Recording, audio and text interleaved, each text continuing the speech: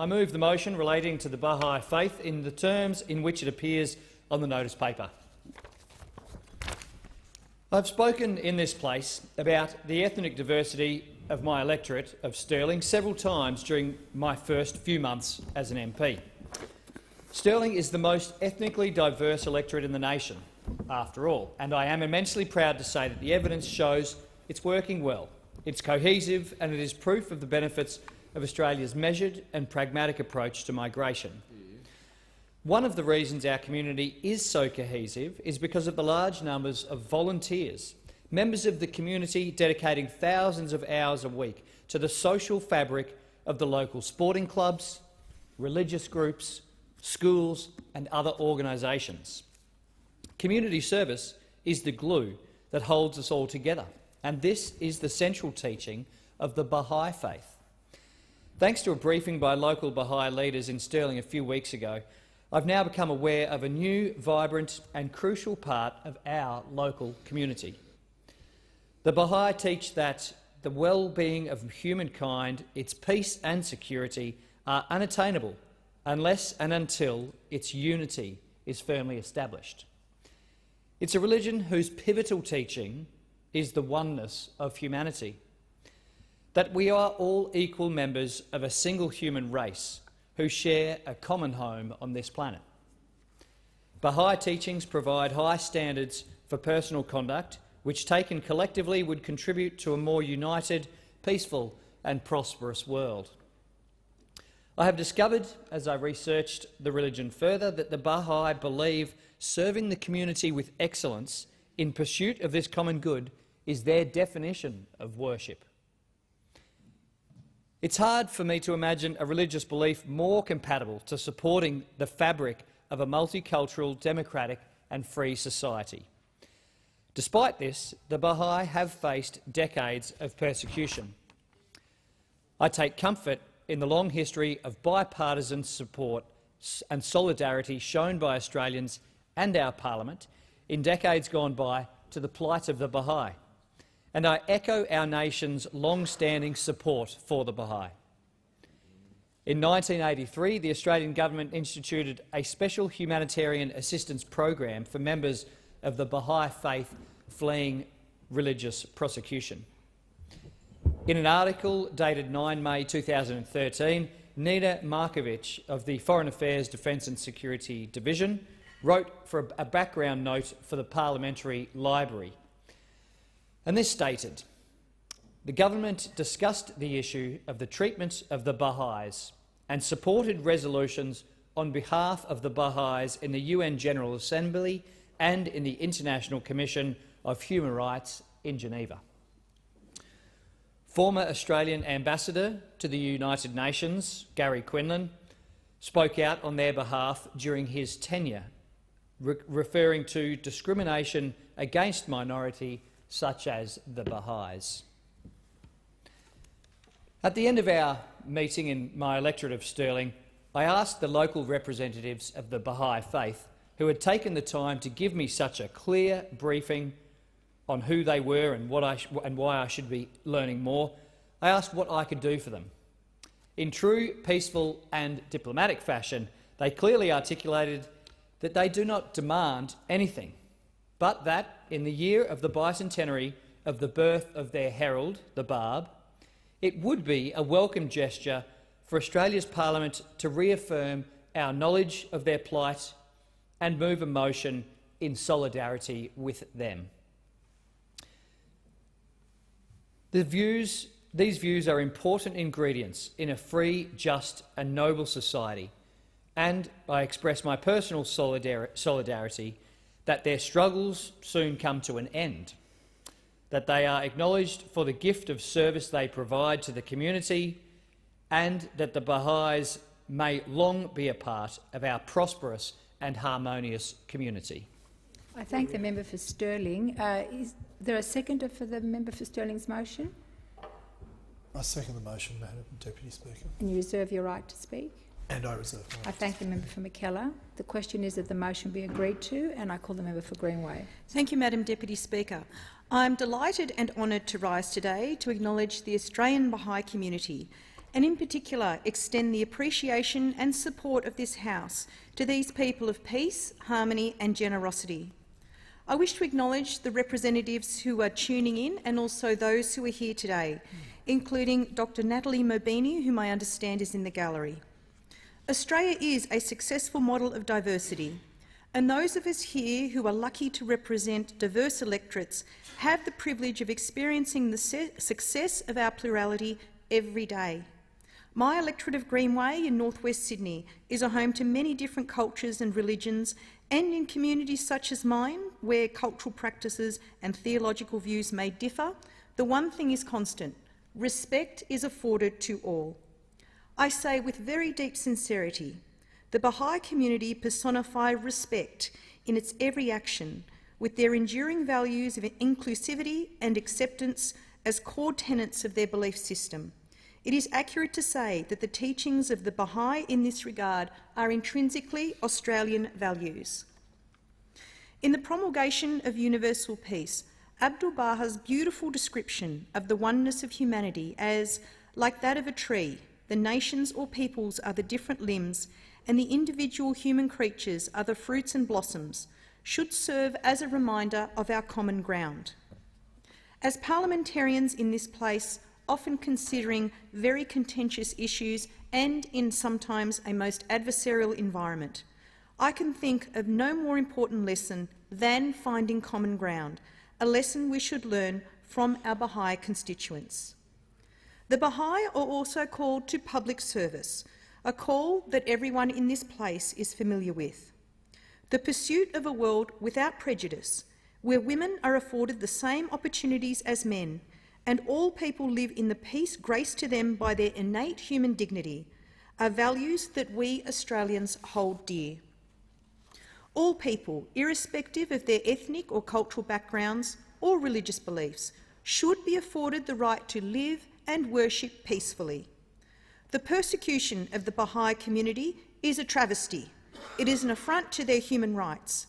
As Australians, we should stand with those who seek to manifest their beliefs peacefully and, as I said, respectfully.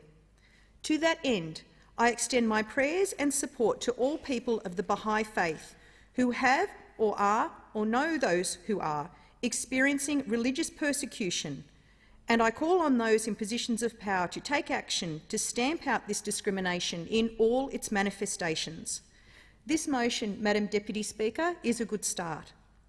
On behalf of my community, I would like to extend my best wishes to the Australian Baha'is on the upcoming bicentenary of the Baha'i faith and the birth of its founder, the Bab, in October this year. From my own experience, having attended the birthday celebrations in Silverwater in previous years, I know that this will be an opportunity for spiritual enlightenment and a refocusing on the Baha'i mission.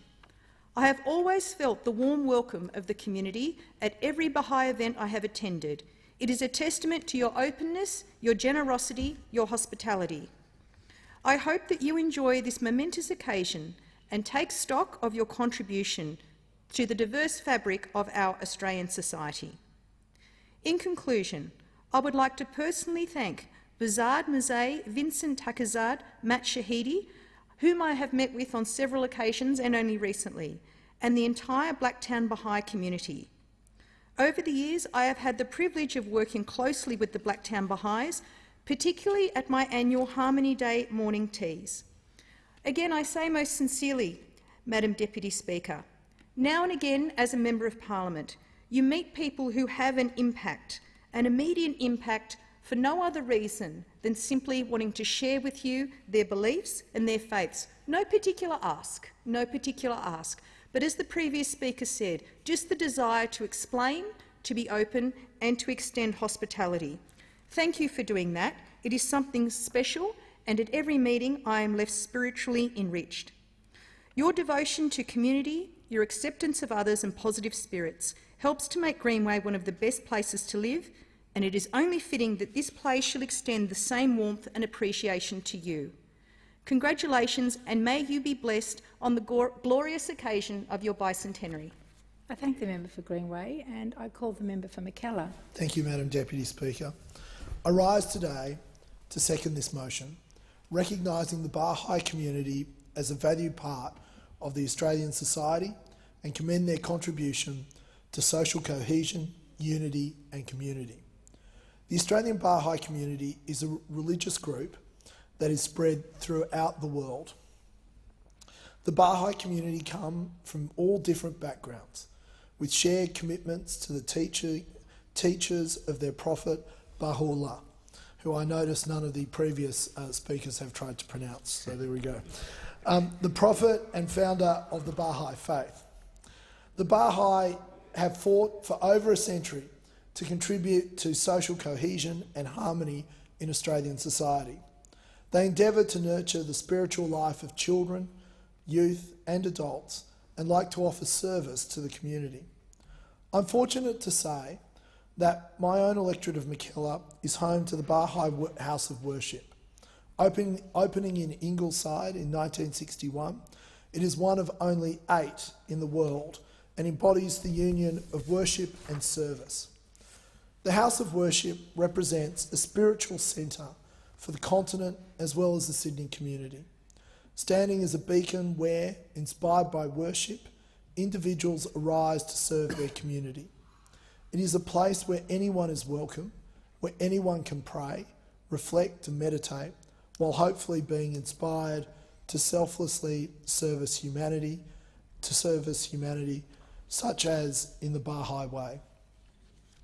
I have visited the House of Worship a number of times and can attest to not only its physical beauty, nestled away in the beautiful natural environment of Ingleside, high enough that it looks out over the Pacific Ocean, but can also speak to the powerful sense of divinity when inside and around the temple. When building the House of Worship, the founder of the Baha'i faith, Baha'u'llah, asked that all Baha'i temples be as perfect as is possible in the world of being. The physical appearance of the House of Worship is a potent symbol, the outer dome reflecting the inner meaning.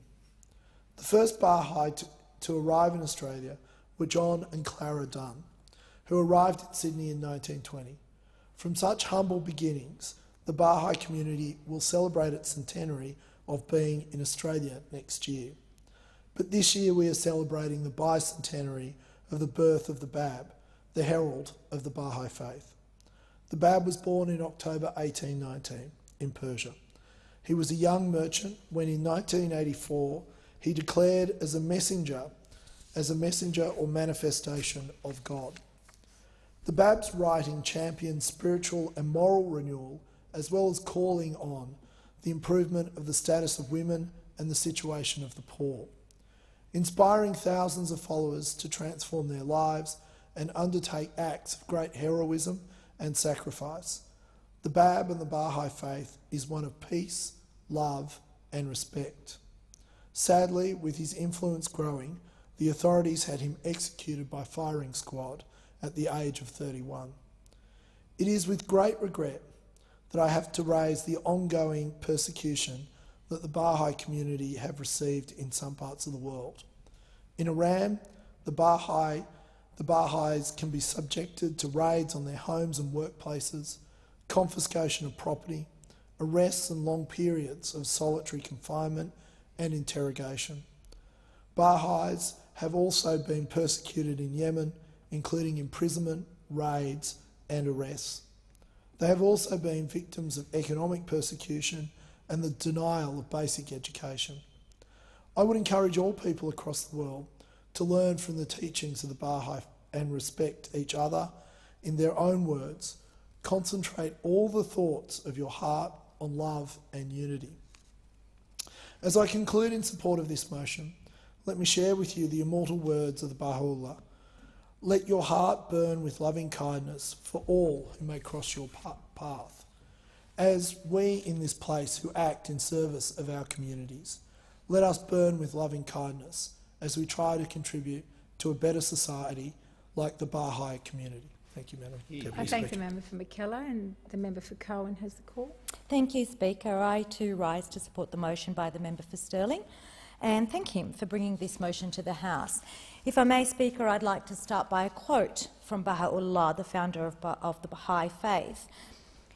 It is not for him to pride himself who loveth his own country, but rather for him who loveth the whole world.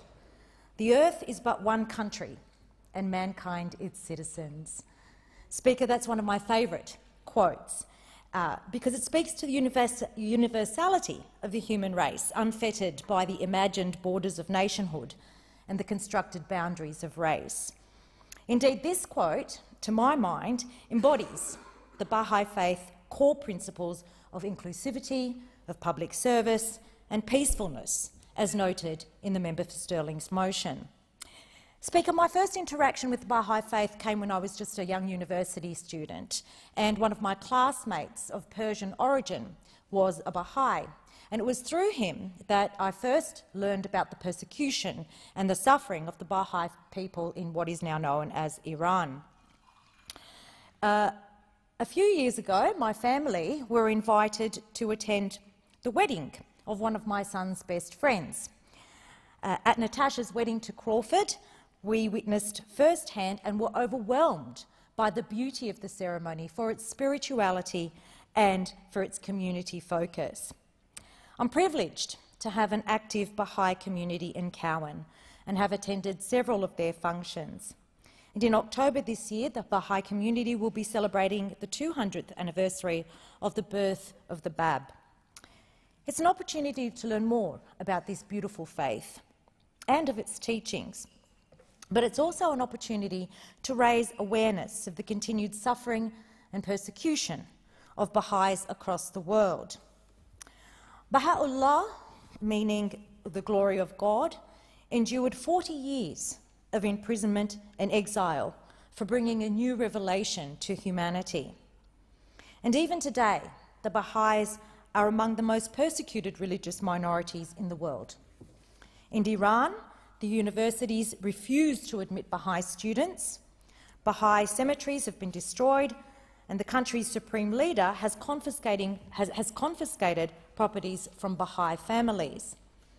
Baha'is have also been discriminated against and persecuted in Yemen and elsewhere.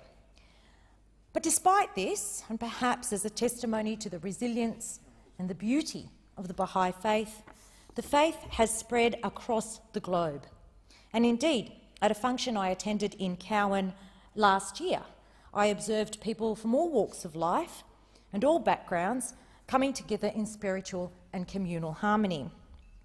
There are more than 100,000 local Baha'i communities around the world, and we are all richer for them. Their commitment to peace and harmony stem from the words of Baha'u'llah. He wrote many passages and books about the spiritual and social principles needed to construct a peaceful and just global civilization. And these writings form the scriptures of the Baha'i faith. On the 20th of October, the Baha'i community of Swan will be celebrating the anniversary of their founder at the Vines Resort. I wish them all the best with their function and would like to make special mention of Rochelle and the Swan Baha'i community and Margaret and Huda of the Wanneroo Baha'i community. I'd also like to acknowledge Dr. Natalie Mobina and Shapali of the Australian Baha'i community, whom I have had the pleasure of meeting on several occasions and who are present in the gallery here this morning. Speaker, for those of us who are searching for guidance in this place, there are many words of Baha'u'llah which I think would serve us well.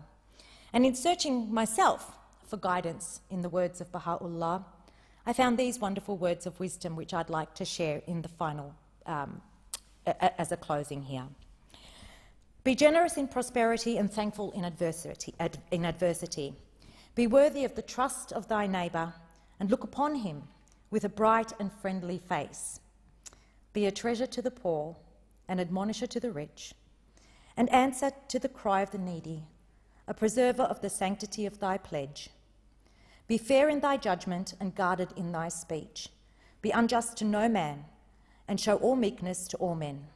Be as a lamp unto them that walk in darkness, a joy to the sorrowful, a sea for the thirsty, a haven for the distressed, an upholder and defender of the victims of oppression.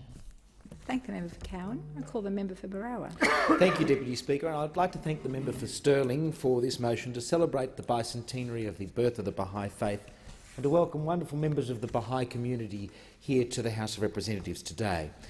There are more than 5 million Baha'i worldwide, found in almost every country. The Bicentenary we're celebrating today marks 200 years since the Bab was born. The Bab was the prophet who came before Baha'u'llah, the founder of the Baha'i faith. When I last visited Israel, I had the privilege of having a tour led by Australian Baha'i of the beautiful Baha'i gardens in Haifa, where the Bab is buried. The first Baha'i came to Australia in 1920, which means next year we'll actually be celebrating the centenary of the Baha'i in Australia. I have 2 Baha'i spiritual assemblies in my own electorate, one in Castle Hill and one at Hornsby. The Baha'i faith uses the texts and traditions of other religions, forming a tradition which combines in many respects the best elements of all, emphasising the unity and equality of all people. Through their acts of community service, the Baha'i community makes an important contribution to Australian society, with a focus on building a cohesive community that ensures all belong. Baha'i seek to serve their community through cooperation and support to achieve good social outcomes. Baha'i have a particular focus on young people, teaching virtues of love, truthfulness and justice, seeking to guide young people on how to live a fruitful and productive life. Despite being a people of faith who celebrate, promote and preserve peace, community service and inclusion, sadly the Baha'i community are a highly persecuted people, especially in Yemen and Iran. The Baha'i community form the largest non-Muslim faith group in Iran, and yet over the last 40 years they have been subjected to systematic state-sponsored persecution. Government-led attacks have been particularly severe since 2005. Raids are carried out on the workplaces and homes of the Baha'i. Their property is confiscated, they're arrested, they're subjected to long periods of solitary confinement and interrogation. Since 2005, more than 1,234 Baha'i have been arrested in different parts of Iran, with at least 95 arrested just last year. Beyond facing the constant threat of arrest, the Baha'i people face financial persecution, impingement on their right to an education, attacks on their burial grounds, and constant persecution provoked by anti-Baha'i material disseminated by the Iranian regime. Baha'i are not allowed to hold government jobs, and private sector employers are often pressured to fire their Baha'i employees. Their business licences are often refused and their businesses are shut down.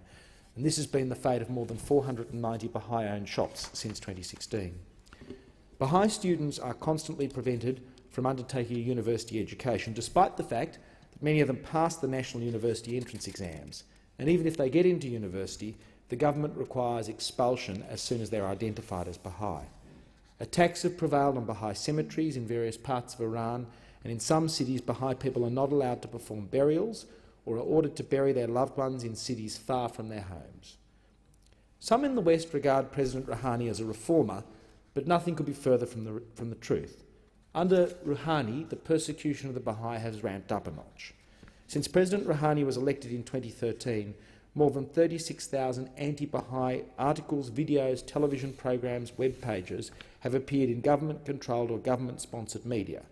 The propaganda often scapegoats Baha'i as the reason for Iran's economic and political problems, or suggests that the Baha'i community stands in opposition to the government or to Islam. This ongoing persecution unfortunately has spread to Yemen. One Baha'i man, Hamed Kamal bin Hajara, was recently sentenced to death by public execution after facing severe mistreatment since his arrest in 2013. In 2016, 60 men, women and children were arrested while participating in an educational conference. Their homes were raided to seize phones, passports and other documents. In 2017, the authorities called for the arrest of 25 Baha'i. 6 are still imprisoned and many others have been forced to go into hiding. The Houthi insurgency also incites hatred against the Baha'i by labelling them as satanic and calling for their followers to wage war against them. Much of this persecution is being directed by the authorities in Iran. This is an appalling assault on the Baha'i community and their humanity. So today in the House of Representatives and the Parliament of the Commonwealth of Australia, in the strongest possible terms, I condemn the Iranian and Yemeni government treatment of the Baha'i community and their complete disregard for their basic human rights. I call on an end to the systemic persecution of the Baha'i in Iran and Yemen, and I call for the immediate release of Baha'i prisoners imprisoned for their religious beliefs. At a time which should be a cause for celebrating a peace-loving community, it is so sad that we have to reflect on the persecution of Baha'i around the world. Thank the member for Barara, and I call the member for Newcastle. Thank you, Deputy Speaker, and I'm very pleased to have this opportunity to contribute to this motion, recognising the people of the Baha'i faith and acknowledging their contributions to our society. Thank you to all members who have spoken on this motion, and I'd also like to recognise the people of Baha'i faith present in the gallery today. I'd also like to congratulate the Baha'i followers on the upcoming historic bicentenary of the birth of the founder, the Bab, next month. The Baha'i faith is one of peace and inclusion. It recognises the value and worth of all religions. It sees the inherent unity of all people, and it actively rejects the damaging scourge of racism, prejudice and discrimination. At a time when we are seeing communities and countries across the globe splinter and fragment through hatred and division, it is clear that there is much to take from this belief system.